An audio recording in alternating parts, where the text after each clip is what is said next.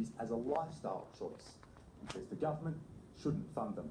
In essence, if the noble savage lifestyle a la Jean-Jacques Rousseau, the same one often eulogised, is true, then there's nothing stopping any of the Indigenous men or women from pursuing such an existence on their own.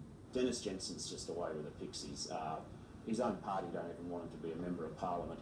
And it was Bill Shorten's critique of the right wing of the Liberal Party that prompted this exchange with Conservative Senator Cory Bernardi. That'll be the chap.